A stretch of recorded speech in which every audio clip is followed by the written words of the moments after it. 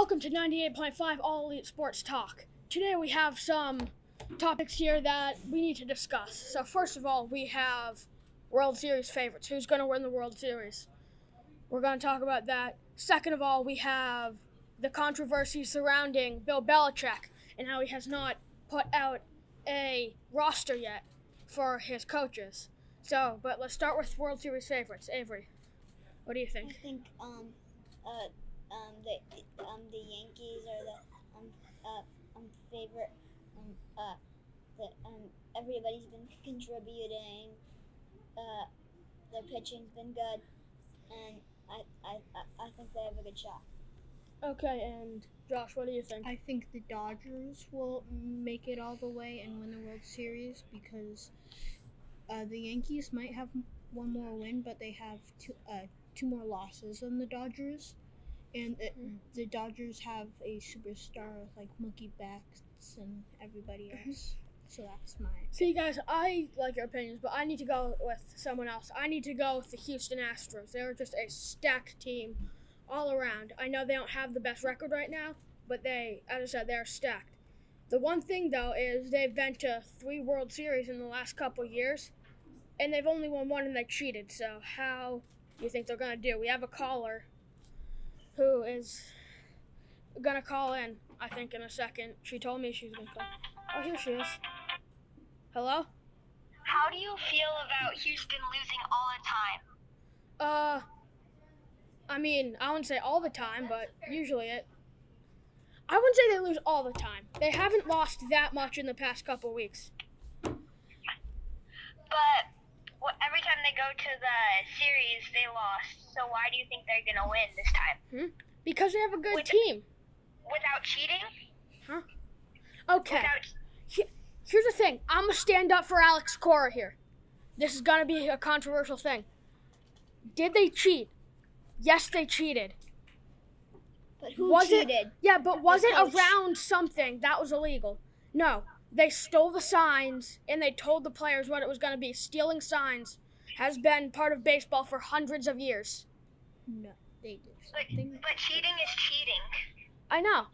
And I'm not saying they didn't cheat. I'm saying that they stole signs and found a way to give players what pitch it was. They do that anyway. I'm going to have to agree with her. Really? Yeah. You're going to agree with this caller who we've never met. Yeah. You don't even know if she's legit. She could be a bot on a phone thing. You really believe that? Yeah, I believe this apparently bought on a phone. Okay, we need to go to the next topic. Thank you for your opinion, but I disagree.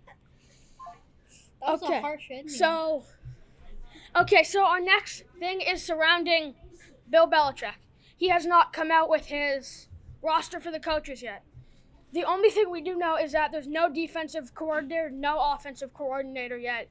And what we do know is Joe Judge has been named the quarterback coach, and Matt Patricia is the offensive line coach.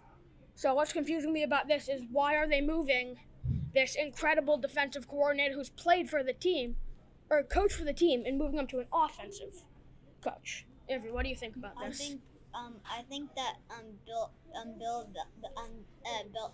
Belichick is afraid to give them contracts because he doesn't want to pay them. Okay, Josh, what do you think? I feel like Matt Patricia should be defensive coordinator because he has experience as a coach. It's true. And here's the thing. Matt Patricia was a head coach in Detroit, so he knows how to play offense, defense, and head coach. But right now, he is a defensive coordinator for the Patriots. So he always has been, really. So I don't know why they're making him an offensive coach here when they could take Joe Judge, who wasn't a phenomenal coach, but knows more about offense. Exactly, he wasn't terrible. But he knows more about offense than Matt Patricia does. I agree. There's just some controversy behind this, and we're not going to know it yet, so I think we need to stay tuned about that. I think And this is, but yeah, what you I think Bill Belichick I think that Mac Jones just is his running backs and receivers are terrible at getting open. Because there's for some reason why he wasn't throwing it up the field, and it wasn't because of the coach. It was because his running backs and receivers suck. That's not true. See, here's the thing with them. They have talent on both sides of the ball. See, on defense, they have Jack Jones, they have Judon, they have Josh Uche. On offense, they have Kendrick Bourne, they have Tyquan Thornton, who they just brought in. They have all these guys, including Damian Harrison and Ramondre Stevenson, who we don't even know who's won the starting job for them yet. So, we're just going to need to keep posted. This is the time we have for today. Thank you for tuning in to 98.5 All Elite Sports Talk Radio. See you tomorrow.